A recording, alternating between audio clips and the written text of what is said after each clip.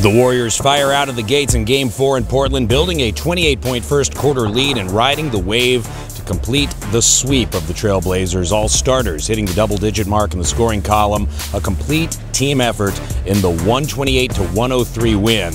And now the winner of the Clippers-Jazz series will face the Warriors in the Western Conference semifinals. Here's Coach Brown in the postgame. It was unbelievable. Our guys were locked in on both ends of the floor.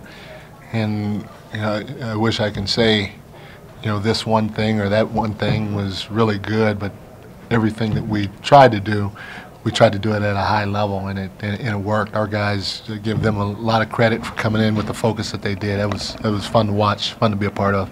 I don't know if I've ever been around a group like this. I've said it before. Steve, he's done a fantastic job, not a great job, but a fantastic job of laying the foundation here on both sides of the floor culturally, and our guys appreciate the ownership that they have, and